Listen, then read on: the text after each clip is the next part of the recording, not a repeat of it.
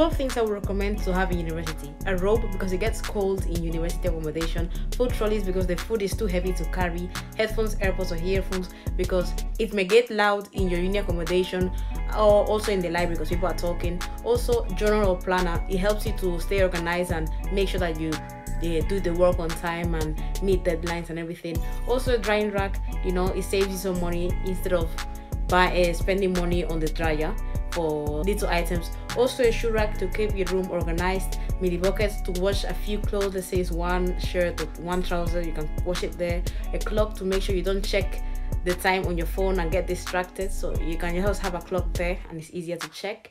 Door hanger because there are not really door hangers or in uni, or there are not enough.